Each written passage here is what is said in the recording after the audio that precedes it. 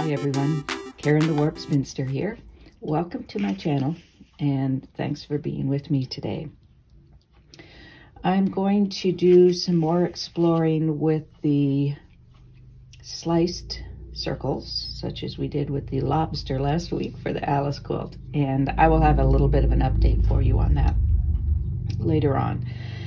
But this time I want to try a couple other things, and so I'm using a white background this time, and I learned my lesson. Sometimes I'm slow, but I usually catch on that instead of adding in pieces at the top and the bottom, that I am going to just make this extra long, and then I can just trim it to whatever sizes I want after I do the sliding.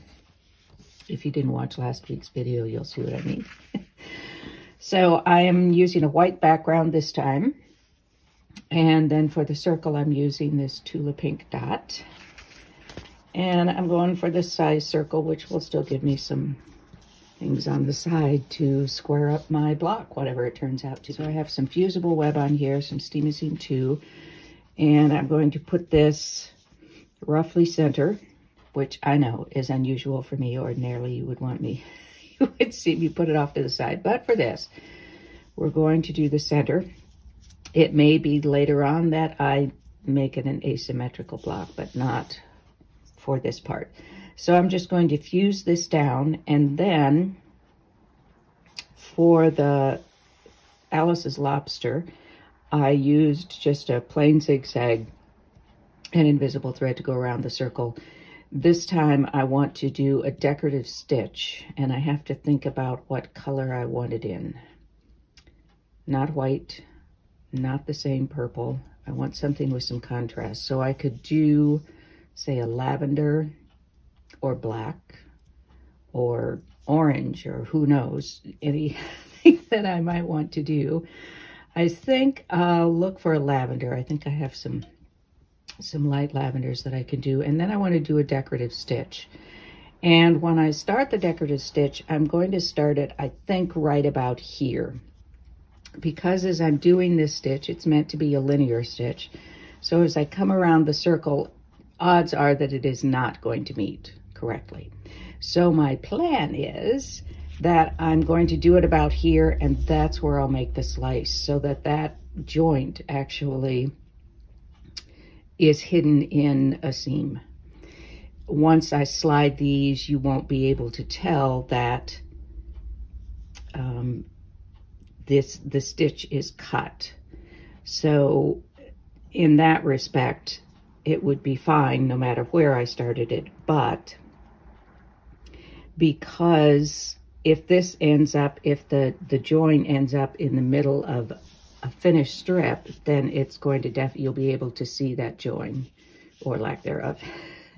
So if I slice it down the middle, then I know it's going to be in the seam. So I will start there. Hopefully that will be more clear when I come back and show you what I'm doing. I'm going to go ahead and fuse these, choose a stitch, and go find some lavender thread. And because I just like to move bulks of things from one room to another in my house, I'm wondering if pink might be kind of interesting.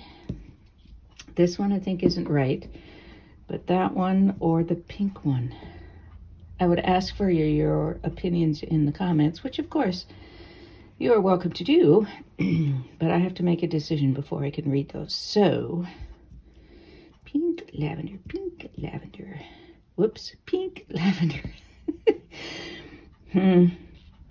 All right, I'll make a decision and you'll be surprised.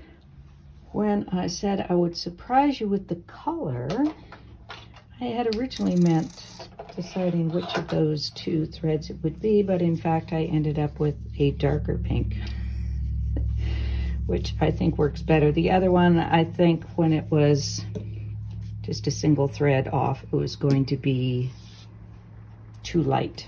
Wouldn't be enough contrast with the white. So I did the bubbly sort of stitch. Ordinarily, I would have, sorry, use my other little finger. I would have closed that up more, but I kind of like that lacy open look. And it's interesting that this doesn't have much of a modern feel to me, because this is, although it's a bright fabric, it's this dot print is quite, in some ways, traditional. And when you combine it with this pink and that particular stitch, it looks more traditional, old-fashioned than I thought it would. It's okay, I love it, but it's just a different look. If I had used a really bold print, I think it would have been a completely different effect. So, oh, and by the way, I purposely placed these dots at an angle so that if at some point the line wasn't perfectly straight, it wasn't going to be a problem for OCD folks. Not mentioning any names, but Karen. All right, so here is where it joined. It actually wasn't too bad. It just made for a longer bubble there. So what I'm going to do is cut it right there when I make my vertical swipe, or straight. Let me try that again. When I make my vertical slice there, that will cut through, and that join is going to be hidden in the seam. So I will actually want to, I was going to say, it's a long bit to be doing with my 12-inch ruler, but I don't have a wider mat anyway, so here we are.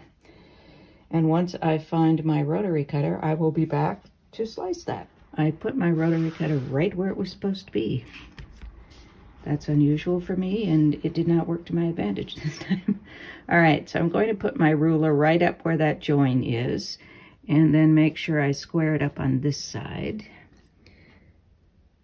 which I'm wearing close-up glasses. So pardon me if I'm getting my head in the shot here. Line that up and move that up a bit, actually. I want to get all through the circle with one slice. And these are just random places for cutting strips. When I chose that spot for the join, it was just to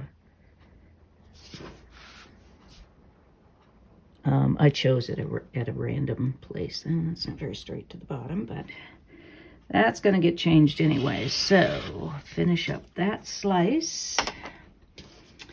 So there's one. Now I have a choice. I could do it fairly even across here, or I could make a really narrow one. Last week I did one that was fairly even, but I think I want to do a narrow center this time. And I need to make sure that I have enough left after I do a 1/2 inch worth of seam, 1/4 inch on either side. So I might in fact move this over just a bit. And of course, the larger the circle, the more uneven you could make these as a practical matter. I'm going to try this. The center one's going to be pretty narrow once we get the seams in, but we are exploring. Oh, and while I'm speaking of that, I will fairly often get comments that you would like to see me put all of these blocks together in a quilt. This is what happens when I have wrong glasses on for doing this. And I appreciate that, and I am actually doing that with the Alice quilt. The thing about what I do is more about exploring than a finished quilt. So some of these blocks may go absolutely nowhere. Maybe I'll do an orphan block or Mish-Mash quilt. Maybe I won't. It's just, see, I'm going to make this look like a lobster again, aren't I? But what I'm doing is just looking for new ways to do things. Sometimes I like what I do, sometimes less so. And sometimes I'll do a single block like the pineapple geese block and decide I really like it, and I make a lot of those and make it into a quilt. In the case of the pineapple geese, it was the bungee quilt. So I appreciate the comment, and you know, there are times when I really want to do that too, but then I think of something else I want to explore. I may have mentioned before that I have a short attention span. All right, so the Alice one will definitely go into the Alice quilt. Some of these others may or may not be in a quilt. I may make more of these and make a quilt out of it. I may use this in conjunction with some other quilts. That's why I'm doing modern fabrics and a lot of white background, though I know that white is not everyone's favorite for a background. It means that if I decide I want to put them together into a single quilt, it will be a more cohesive bit. So similar to what I did on what I am doing, she's talking like she's finished it, on my Christmas Mish-Mash quilt. And I will link in the description below those various videos that I did, that I just mentioned. All right, now the last one looked, oh dear, this is still going to look like a lobster, with a lobster who's swimming, who's doing the crawl. It's just going to look like a lobster. I'm sorry, people, that I put that in, put that into your heads. Now you can, no, you can't see, but if I zoom out, you can see. If you remember last time, I had a shorter piece here, more of a square. And so when I started shifting these, I had to add pieces on, which was very awkward. It would have been much easier with this white background, but the print that I had made that much more difficult. So this time I made it longer so that as I start shifting, I still have room to trim here, and I don't have to add on extra pieces, which is extra work, and can add distractions to it when you've got a seam in the middle. All right, so now I have to decide how I want to shift this. There are going to be slices in between. I could do it more like this. So a lobster whose claws are unevenly sized, could be a bird. Just to try it, I think I'm going to do it this way this time. And I'm going to make the strips uneven widths. So one is going to be very narrow and one is going to be wider.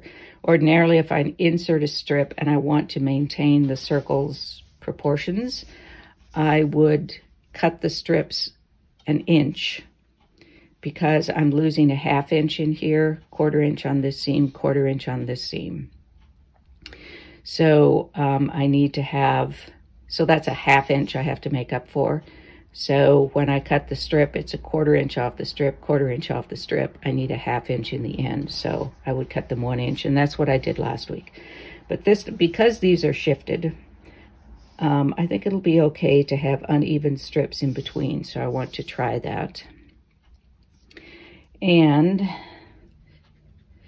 I'm probably, no surprise to you, I'm probably going to do a black and white strip for one of them, and I think it will probably be this one. And then this one, I don't know, definitely not white. Well, it could be white. What would happen if we did white? This one would be off floating, wouldn't it? I might cut a white strip just to see how that would look, but I'm pretty sure I want to do a black and white stripe here, which will bring this back more to the modern mode. One of the things I was thinking about even last week that I forgot, this sort of pattern I think might be really wonderful with those beautiful Oriental fabrics.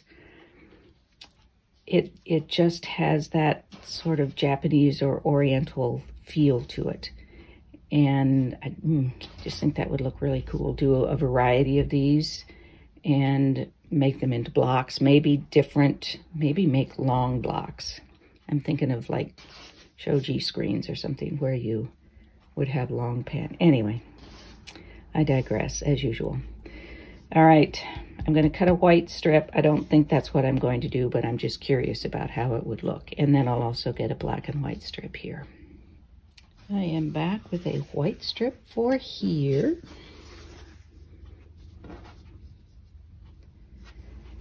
And that, I cut it extra wide because I just didn't know what I wanted to do. Right off the bat, it strikes me as but we'll see. And then because I am a collector of black and white stripes, I have choices here. And I've cut all of these to 7/8. It's because I want a narrower strip. I may cut it even narrower, not sure yet. So there's a straight, close together stripe.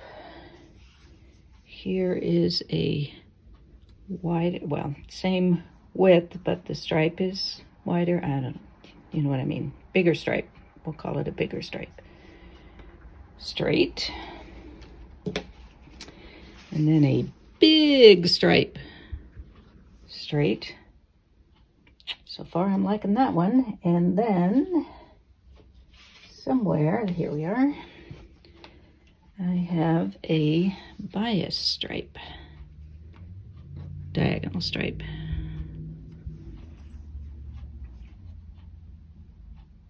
It has really almost a cream background, which I think is affecting my feeling about that one. Honestly, I'm liking this one the best. Let me know if you think I've made a good choice there. I don't think I want white here. Just for giggles, let's see what would happen if I used this.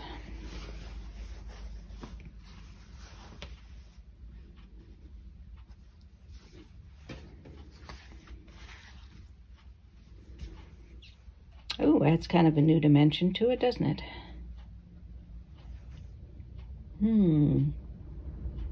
Oh, you know what? I even like it with this off to the side here and a piece up there. Does that mean that I'd want a piece, say, over here to ground it? I don't want the whole thing framed in that. Oh,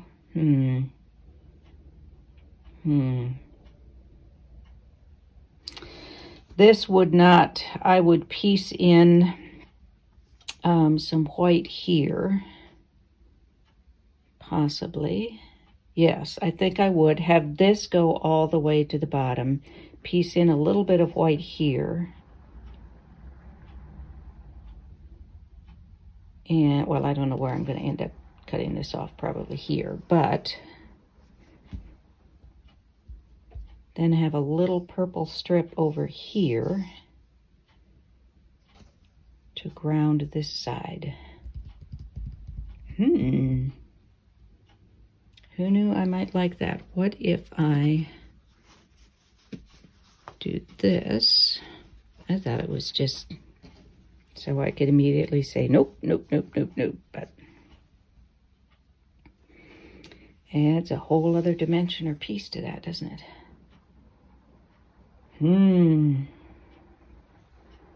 What does it look like if we don't have that?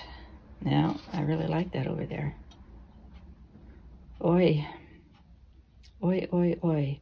So this would not go all the way down. In fact, it would be higher up probably. It would be graduated. And then this would be whatever length that is. The little bit of white down here. This will go all the way down here, and I'll have a little purple here, which will balance everything out. Whew. Lots to think about. All right, first thing I'm going to do, what is the first thing I'm going to do? This, I need to add a white strip on the bottom. Yes, so I'm just going to probably cut it right in the middle here, or a place where it's probably not even the same white, but it will have to do. Or I could even do it higher up and have this go all the way to the top. All right, so that's what I'll do. This will have a seam here. So, well, the rest of this will be white. add a purple strip on here. So when I add on the white, I'm going to leave it long enough that I can cut it even with whatever purple I put there, and it will probably be pretty narrow.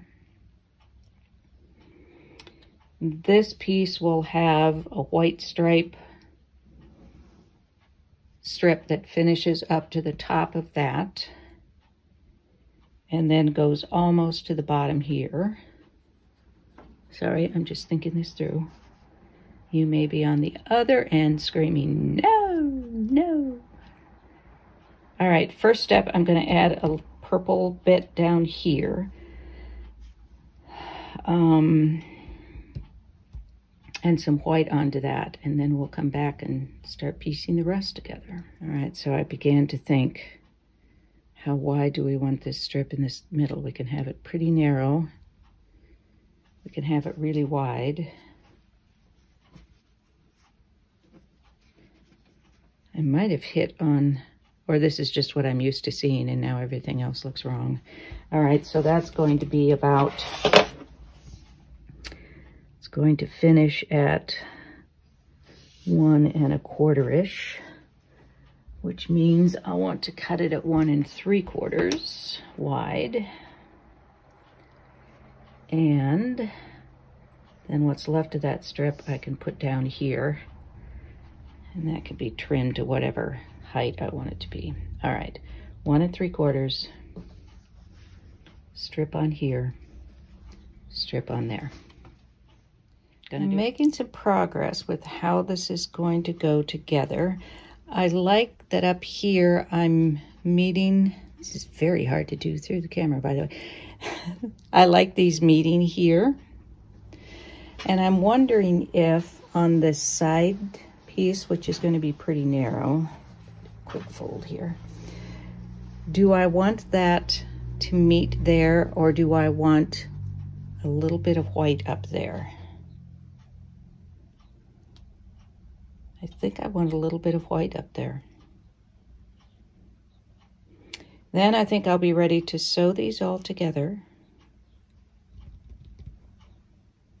and do some trimming. I'm going to, once I get this corner finished, I'm going to cut all of those to an equal height at the top, just as a reference point, so I can be sure that I'm getting these distributed. This pink thread is sort of getting lost in all this, but there can be foofara and stuff, embellishments on it to bring those out a bit more. But that will be for another time. I'm cutting these 1 inch wide. And then this one, so I'll have 1 inch wide piece at the top here. This will go all the way to the bottom so that this balances things out. I think.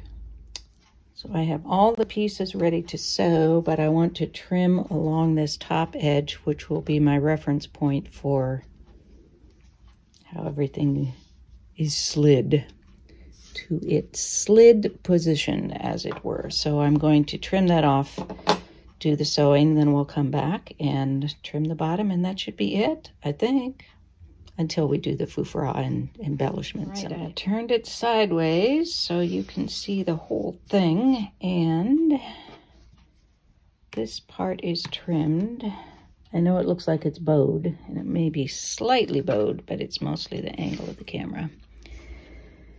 It looks straight when you are straight on, so I am going to make sure that when I'm trimming these, I'm lining up straight lines.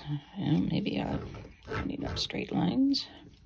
Maybe I didn't sew straight lines.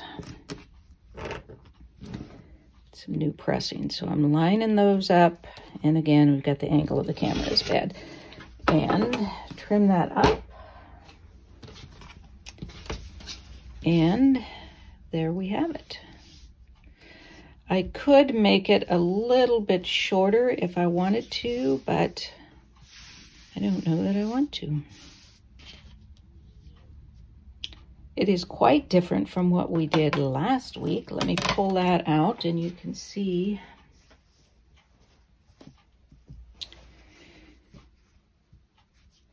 It has, of course, the shifted circle, but turned out to be about the same length, didn't it? Huh, interesting. All right, so on this one, our little Alice's lobster, I added, you can't see it very well, but I added some red big stitches, 3 wavy lines. And then I also used French knots to hold down a kind of loosey-goosey pink silk ribbon, sort of balance that out and offset it. And there's probably going to be more going on. But then we have this one, which is similar, of course, if it's a sliced and slid circle, but with some other stuff going on. We made this wider. We made it the same color as the circle. Did a wide stripe here and then added some framing. And this is to balance out that. And I could, if I wanted to, let me pull that out so as not to confuse. I could add some purple over here, maybe a strip that is white from here down to here and make that purple. That's a possibility. But I like the asymmetry of this piece, I think. All right, and I also, so that's going to be it for this. Please do let me know in the comments other things that you think would be good to try with this general concept, and any embellishments and stuff that you think might be good on this particular block. I like it. It's quite different. I like the lobster block, but I also like this one. It needs a something over here. Maybe this just needs to be narrower. I think that would help, wouldn't it? Oh yeah, that's better. So we want it to be narrower. So how much have I got that turned under? That's about 1 inch under. And I would probably do 3/4 of an inch when I trimmed it, because I have to leave room for the seam in the end, of course. Let me know what you think and other ideas you have for it. And now this is a lobster block. Because I was doing hand embroidery stuff, I backed it with a thin white batting, just so the knots get kind of buried and the stitches don't shadow through. There will be more going on. I think there'll be beads. It's going to be a really interesting one to quilt, but hey, we live for interesting, right?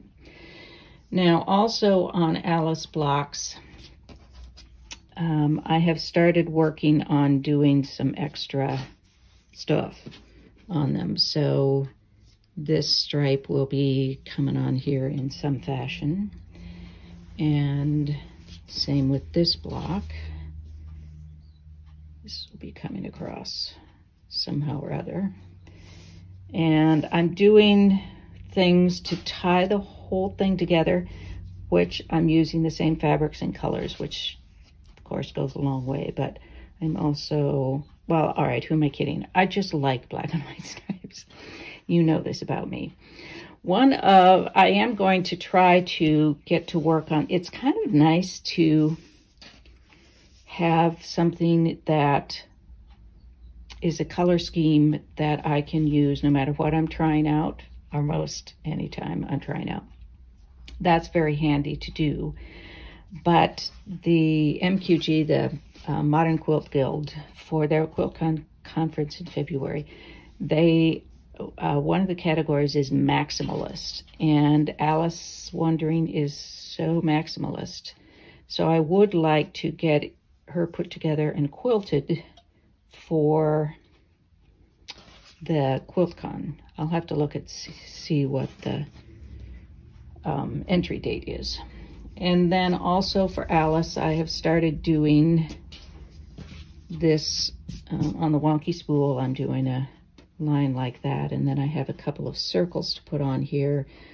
I'm not sure. I might do something like that, or I might put the circle like that and do more circles and more foo-fa-ra. I don't know. If we're going maximalist, let's go maximalist, right? So that is where I am with Alice, and I will put up a picture of Alice as she stands at the moment. I haven't figured out where this is going to go yet, though. Oops. Now that I see a lobster, it has to be that way. And I'm running out of the room, at the table where I'm laying this out, so I'll see what happens, but I will post a photo of what I'm doing, less this, maybe, I don't know. And I will also do just next up a video on something else that I'm working on, one of my abstract quilts that's going to go over the mantle in my living room once it gets painted and the floors refinished and all of that. I just got the yard finished up yesterday, the backyard. All of those projects are done, thankfully. So now I'm ready, after a few days rest anyway, to get the living room finished, and then the quilt will be going over the mantle.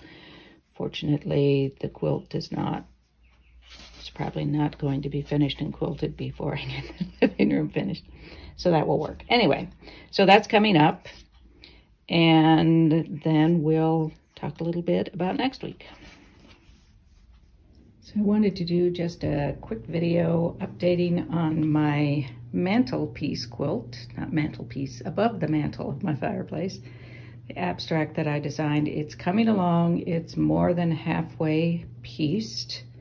There's a big chunk missing from there, and this corner you need to just move up to fit in, and then there's another piece in there. But I'm pretty happy with how it's turning out. Things are meeting up where they should.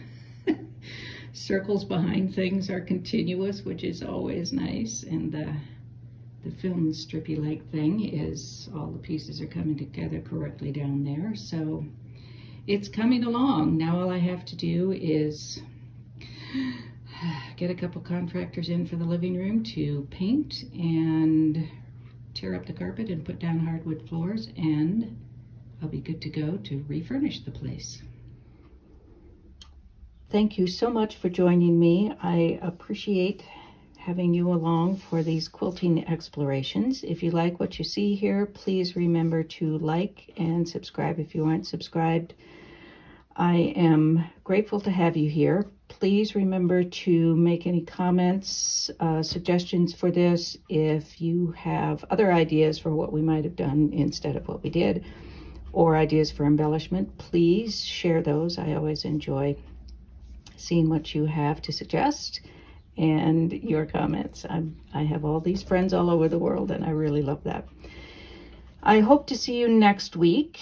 In the meantime, be well, be safe, be happy, be quilting. Peace out.